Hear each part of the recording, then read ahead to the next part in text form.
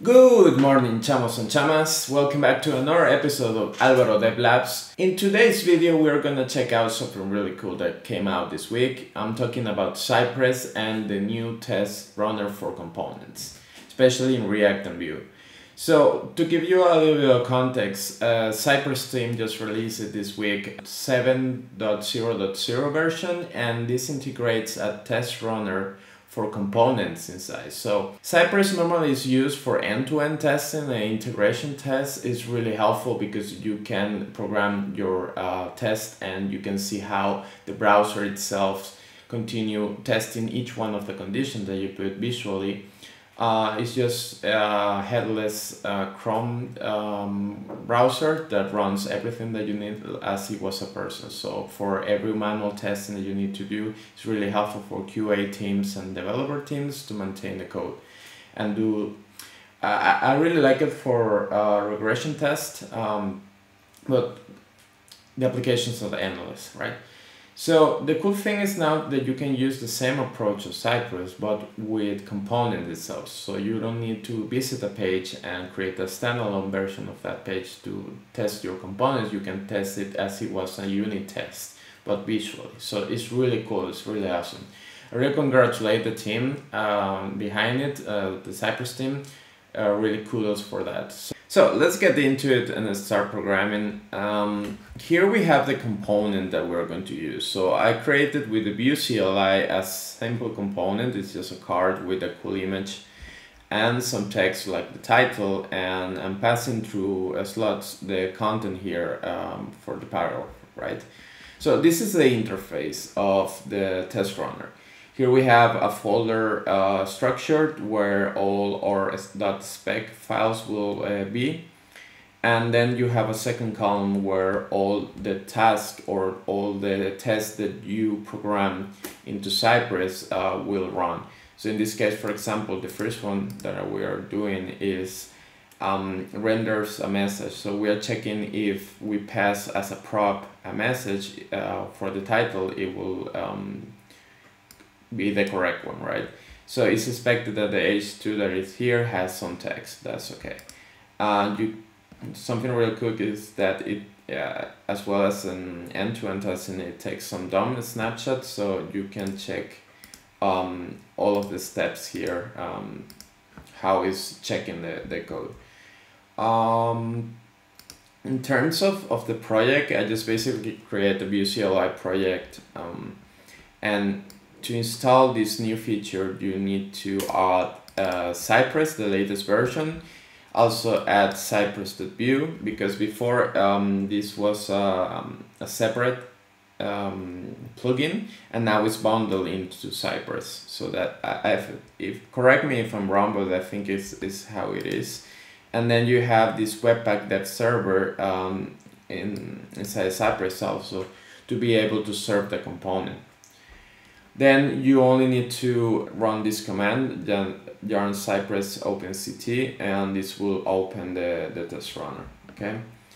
In terms of the project, there is going to be a folder. Let me just put my glasses because I see shit. You will have this Cypress folder, and inside of it, in plugins, you will need to copy and paste this part of the code that is in the blog post. What it does basically is that this is treated as a Cypress plugin.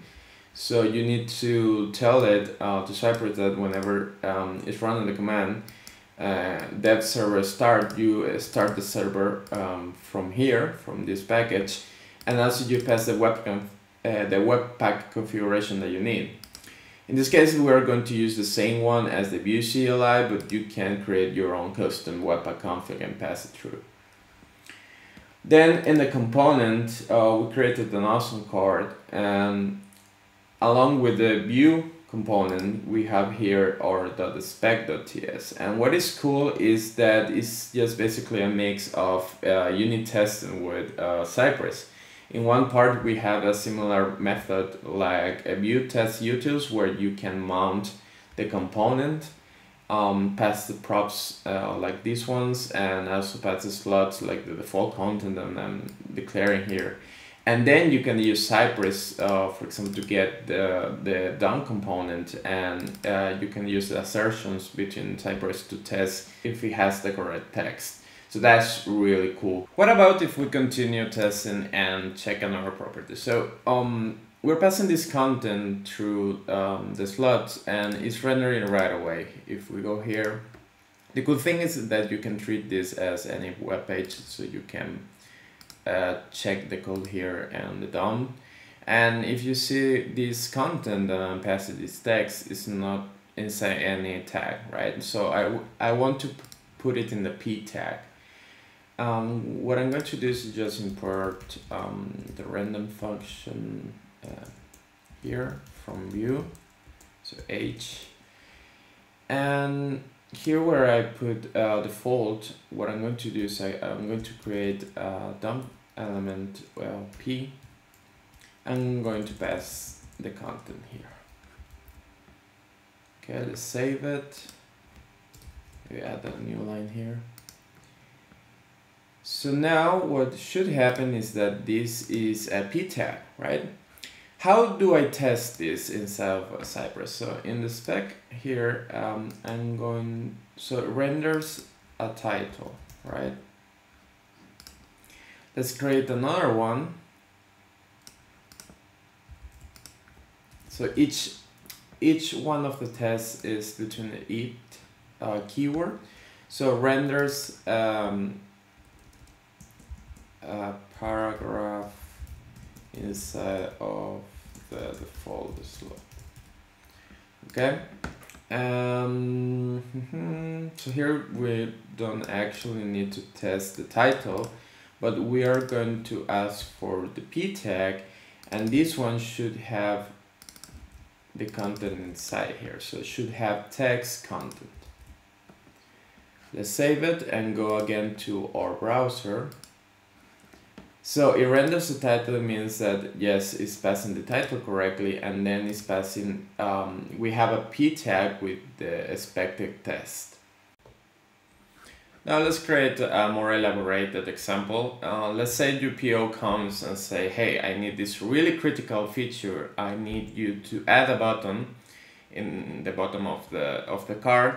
And when it's clicked, I want you to remove the title and change the color of the card, right?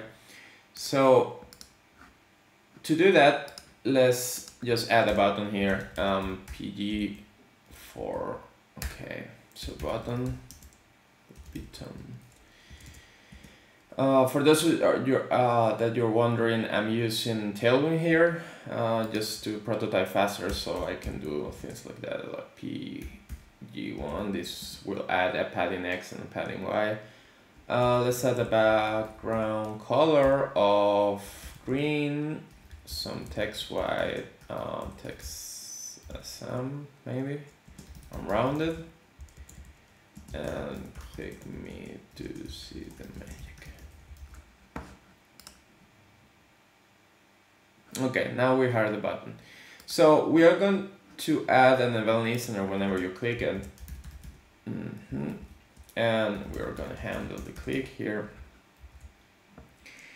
So we open a setup method here in the component, and we want to change certain things in the DOM with a variable. So I'm going to call it click it, and it's going to be a reference, a ref here. We had to add it, and we need to return it. So return click it, and we also want to create a function for handle click. So our function is going to be handle click. It doesn't have anything to pass on. And just going to change click it value to true whenever we click it. So here, we paste it. Okay. So the idea will be to hide our title whenever we click. So we're gonna show it whenever it's falsy. And we also want to add a class here. So class text, I'm going to choose the same color, so text green. 400 whenever clicked is true. So you click it here like that. Okay. So let's quickly test it here manually. So it seems to be working. We are clicking the button and it's getting focus, and the title is gone, and we have the color difference. So in order to test that with Cypress, let's go to the spec file and let's order this a little bit more. As well as the end-to-end testing, you can create context here. I'm going to call this basic rendering. I'm just gonna pass it here, and we are going to move this test inside that one. So, so until here, we move it inside. That's good. And let's create another context for our new. So this will separate like in groups of tests. So the second one is actions, for example. Okay. And then we create our first test and what it should do, right? So it should hide the title when button is clicked. Okay. So in order to do that, let's just mount the same here. So okay. And after we mount it, we want to click it. So in order to do that, we are going to use the selection, and there are several ways. In this place, we can use button because we already know that it's a button, but a good practice normally is to add a data CI here and say, hey, this is, I don't know, car button, right? And then here, instead of using this one, you use the selector for data, that is data CI equal to car button. Yes, and then here. Okay, so we select it and we click it, and then we put what we expect. So we expect that, let's get the title again. So the title was, well, the H2. So let's keep it like that. H2 should, no, should not be visible. And also we expect that the paragraph get P. So we can check the styles, or we can check where the class is. So to make it easier, I'm just going to check that this class is being added to the car content div. So in the spec here, we put car content should have class, and we pass the class that we want to check. So in this case, it's text screen. And let's see if it actually works. So as you can see, the contexts are different, so it creates like subfolders for each one of the tests. So basic render will have these two, and then the actions. So here it mounts the component, it gets the button here that we set the data to be this one.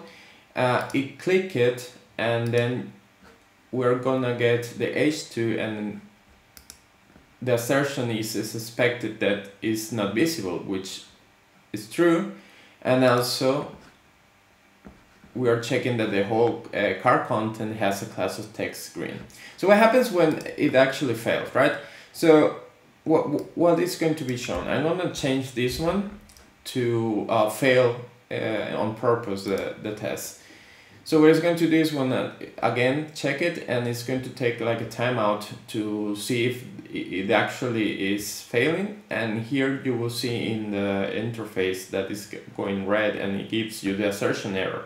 So it says after a timeout retrying after 400 milliseconds, this text is still visible, so not visible, so it fails the test. It's pretty plain explanatory. That's one of the things I like the most about Cypress, that you will understand what the issue is when the tails fail. In this case, it's not visible because it has CSS property displayed on. So it actually explains you why it's failing. So that's pretty amazing.